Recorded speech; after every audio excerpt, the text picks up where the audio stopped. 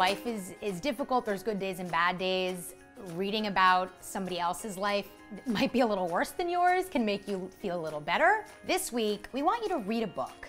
One thing I love about reading is just it's exciting to kind of escape to another kind of person's universe. As an adult and hopefully one day a parent, I really want to make sure to instill how important reading is. You can spend X amount of time on your electronic, but then you have to go read a couple chapters. Reading really helps you in other aspects of your life. Not only does it help sharpen your vocabulary, but it gives you things to talk about. There's so many ways to find out what books are coming out, whether it's columns in magazines like People magazine. The New York Times bestseller list is like the easiest place to start, I think. Nobody's judging you with reading. It's between you and the book, so if it takes you 3 months to finish a book, so what? I really believe no matter how far advanced we get, reading and reading books is really, really important.